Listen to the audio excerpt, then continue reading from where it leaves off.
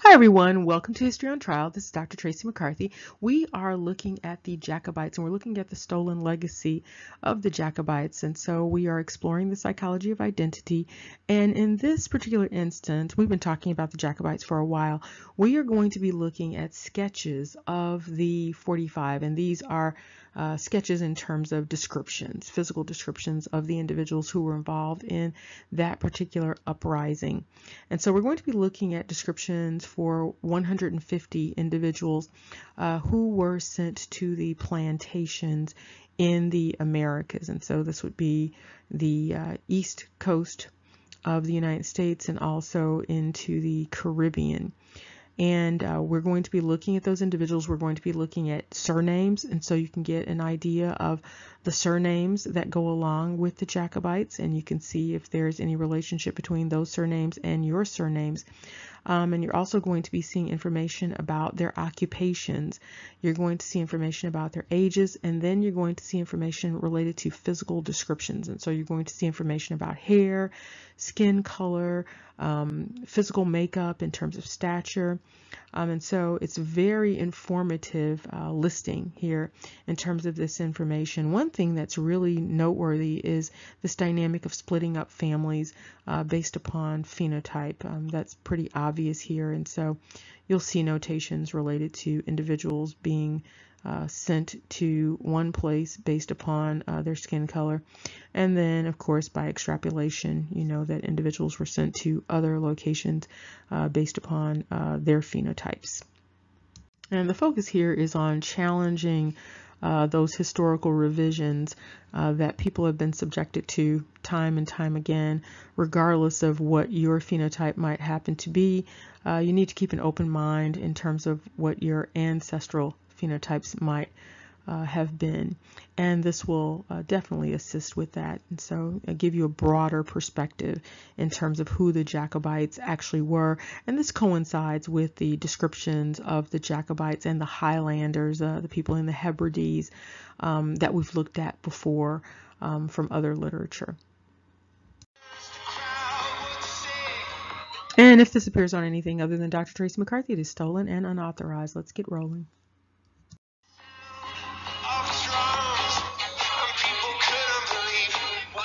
Okay, we are going to talk about the Highland Games, but not the Highland Games that most people are used to talking about. This is sort of an identity game. And so what you had in the Highlands, what you had in Scotland was this displacement, this depopulation. You had a sort of genocide going on. You had an ethnic cleansing going on. And then you have depictions, historical depictions that support all of this, sort of this revision in terms of history. And so it creates confusion for individuals regardless of whether the individuals are considered lighter or darker. These descendants of the Highlanders, they are diverse. The Highlanders were diverse. Those islands, those Scottish Isles, those people were diverse. But those clans, those races hang together based upon those surnames. And so we are going to look at some information that calls into question these depictions that are pretty homogeneous. And so the depictions show that there was a mixed multitude in terms of the Highlanders and in terms of the Jacobites. Now, one of the problems is that the slavery that took place with these individuals, this indentured servitude, it was often referred to as white slavery, and so it becomes very confusing, and so people have a lot of dissonance trying to figure this whole thing out. But for the most part, common sense is going to tell you what the people probably looked like based upon the treatment of the individuals. And so you have a dynamic with the Highlanders, and you can see here with the Jacobites that those who survived this wretched treatment by the king who took over, that those who survived went to Barbados. So they went to the plantations in Barbados. And then further down you see additional information related to attempts to suppress the Jacobites, and those individuals ended up going to North Carolina and going to Virginia, and pretty much mixing in with different populations there, whether you're talking about other colonists or whether you're talking about the indigenous population. And off to the left, you can see additional information related to those transports that came related to the 1715 time frame. And you can see the ships. You can get information about the names of the people that were on the ship. And you shouldn't hesitate to check those things out related to your ancestors. So let's say you get into the 1800s and there's sort of a drop off in terms of your ancestry. So you might want to start looking at these things. So you're kind of skipping back a little bit, and you might want to start looking at these to see if you see some consistency in terms of surnames that might go along with your family name, or even forenames that go along with your family name. And you might find connections, and it might help you to then start going forward again. Also with the 45, there were ships that go along with the 45. And here's some discussion here talking about how many people were forced out in terms of this depopulation. And so you have information about 10,000 being forced at one time, and then 50,000 were estimated to have been sent from the British Isles during the 17th and 18th centuries. And so you can see that this is a sizable number of people, and these numbers are probably lower estimates. Again, though, you can actually see the actual names of these individuals, and so that's very helpful. There is some indication, however, that some people sort of got lost in this whole process. So it may become a little tedious, but this gives you another avenue, regardless of what your current phenotype might be. And so you do need to keep an open mind related to who your ancestors may have been.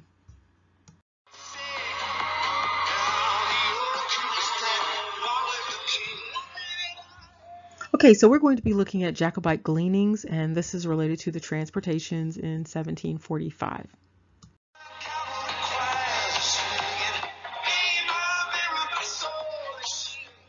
Okay, we are going to be looking at some information related to some transported rebels. We're going to be looking at the list and description of them, and there's information also in here about their fate. And so we are looking at information related to the ship known as the Veteran. And here you can see additional notations about where people ended up, and you can see again Barbados, Jamaica, and Virginia.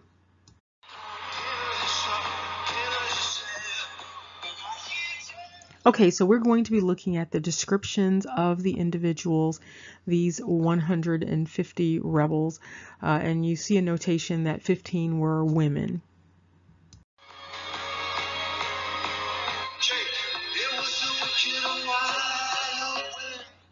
Okay, so you can see here we're going to be looking at some information again related to demographics, phenotype. There's an interesting notation that supports this idea of separating people based upon phenotype. And so you have this information about an individual known as George Hume. He was marked as a black man, and it was determined because of this that he would be best suited to the West Indies. And so again, you have this dynamic of separating family members, of separating people, and having them undergo different types of servitude based upon phenotype.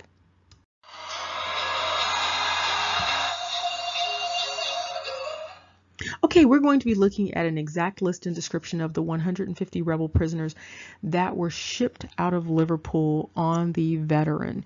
And so we're going to be able to see, again, the names, the ages, the professions. You're going to see what county they came from, how tall they were, and then also the physical description in addition to the height.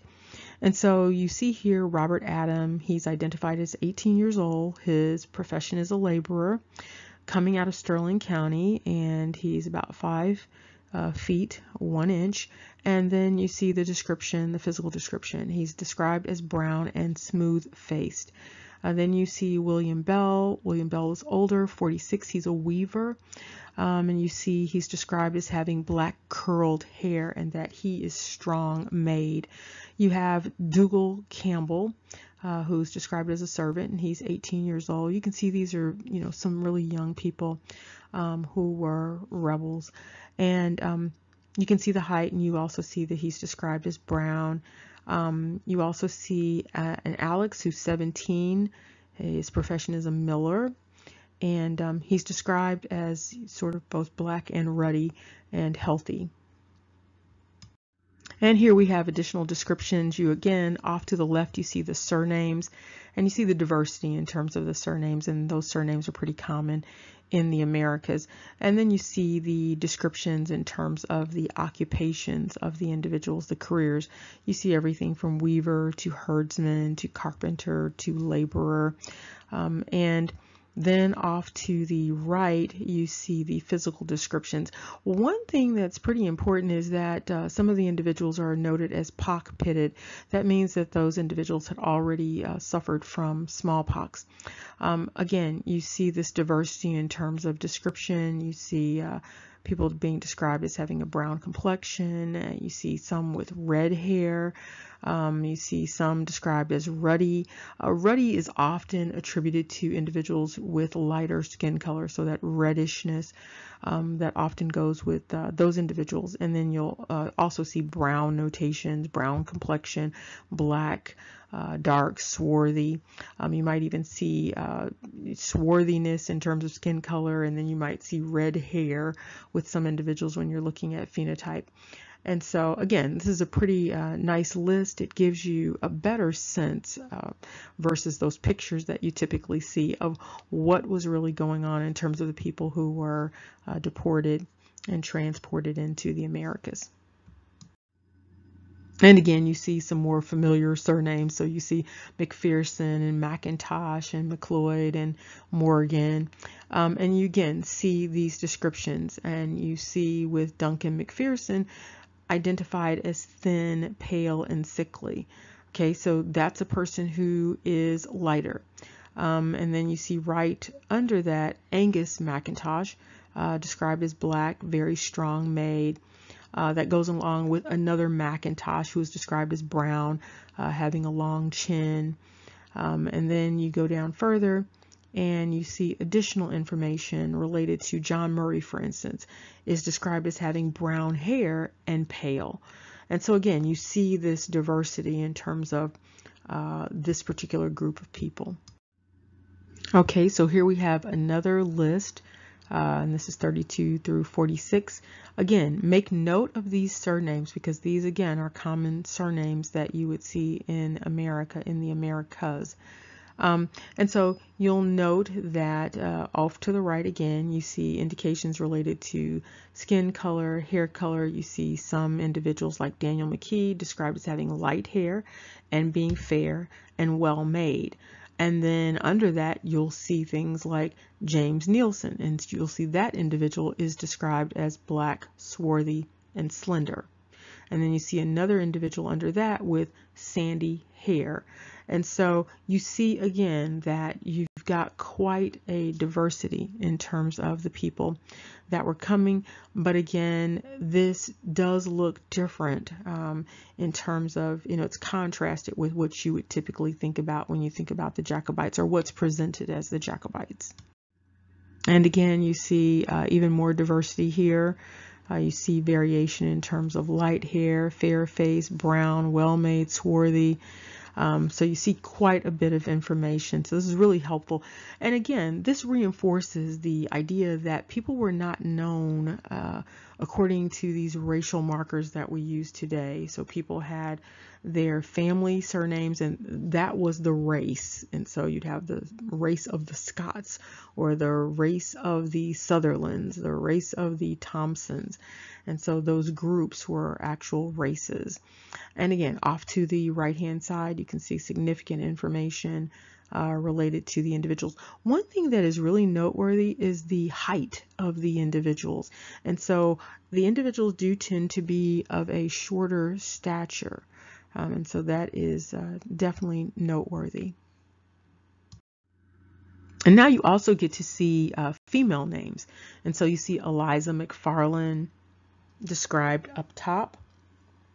And then you see what might be Elizabeth Robb or another Eliza. Eliza appears to be a fairly common name for many of the settlers, colonizers, deported people.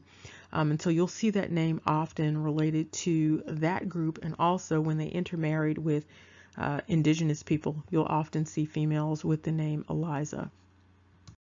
And here you see some additional names. And again, you can stop this and go back and look at it.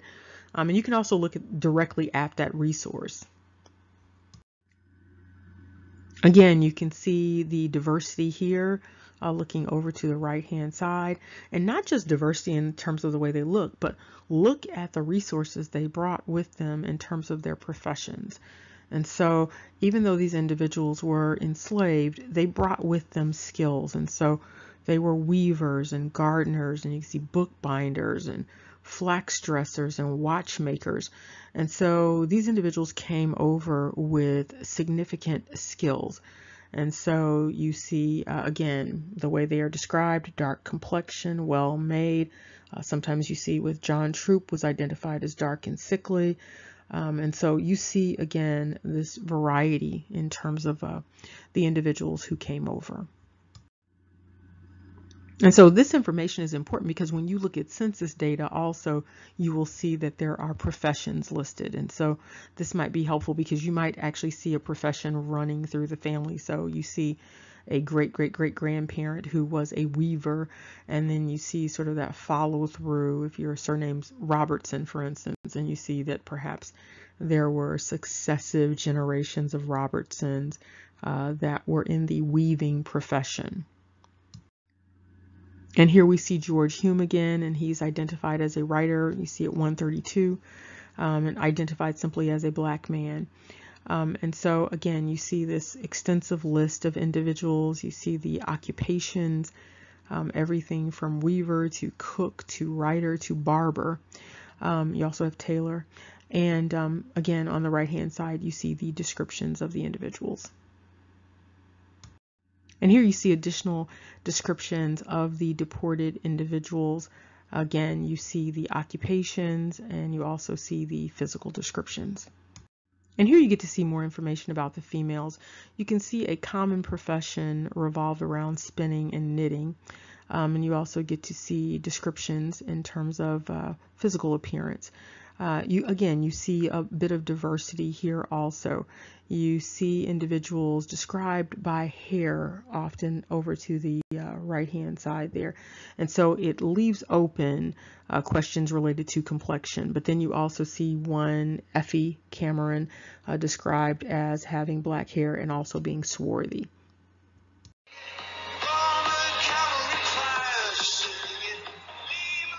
As we are wrapping this up, you are encouraged to do a little bit more research, a little bit more reading about the Jacobites, particularly about the 1745 uprising. It will help you to better understand where your ancestors may have come from and why it might be difficult to locate them sometimes. And so we have looked at the 1745 uprising. We've looked at the transport of a particular group of people on this veteranship and the description of those individuals. And what's really important about this is that it gives you another idea related to the demographics of certain groups of people coming out of the Scottish Highlands and even the Lowlands, and so that you have a better, well-rounded picture of the individuals, and also addressing issues related to historical revision and this dynamic of depopulation and then ethnic cleansing and genocide and changing the identities of people. And this is detrimental regardless of whether you are now classifying yourself as lighter or darker, or whether your ancestors were able to enjoy being settlers or colonizers, or whether your ancestors were subjected to being in servitude. And so again, this gives you a broader picture, gives you a little bit of nuance to look at and consider, and also perhaps open your eyes to the possibilities in terms of who your ancestors may have been. And so it's really helpful to look at all of this information. Remember, knowledge is power. Take care. See you soon.